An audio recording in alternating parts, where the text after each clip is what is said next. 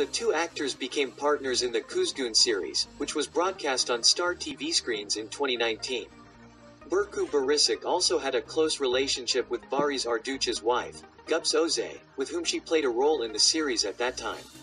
After learning that Gups Oze was pregnant recently, Biricik made a surprise visit to congratulate the couple.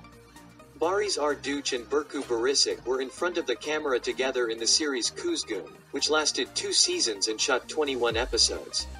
The actors, who were acclaimed for their compatible screen partnerships, had a successful acting with this series. However, when the expected ratings could not be received, the channel decided to end the series in the 21st episode. Barış Arduç is currently on the screen with the Alparslan Great Seljuk TV series. Burcu Biricik is on the agenda with the TV series Kamdaki Kiz, Girl in the Glass. Burcu Biricik shared a photo of Barış Arduç with the director Ali Bilgin. Bilgin was the director of the second season of the series Kuzgun. It is speculated that after the meeting of this trio, Burcu Biricik paid a visit to congratulate the couple Gups Oze and Barış Arduç.